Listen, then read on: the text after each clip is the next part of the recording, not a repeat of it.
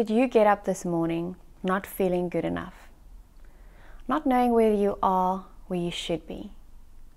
Then this piece from my daily devotional, Reflections from the Heart, is just for you. Week 32, Day 2, Perfectly Alright. Do you look at other people's lives and their achievements and feel miserable and insecure about where you are in your life at the moment? This piece by W. Timothy Galway lightens my heart whenever I'm overcome by insecurities.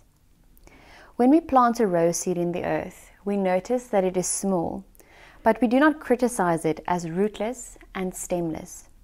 We treat it as a seed, giving it the water and nourishment required of a seed. When it first shoots up out of the earth, we don't condemn it as immature and underdeveloped, nor do we criticize the buds for not being open when they appear.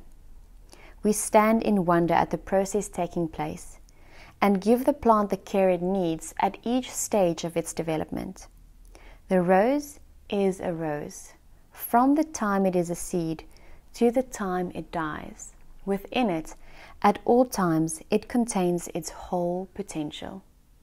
It seems to be constantly in the process of change, yet at each stage, at each moment, it is perfectly all right as it is. You are perfectly all right where you are. Share this with someone you love.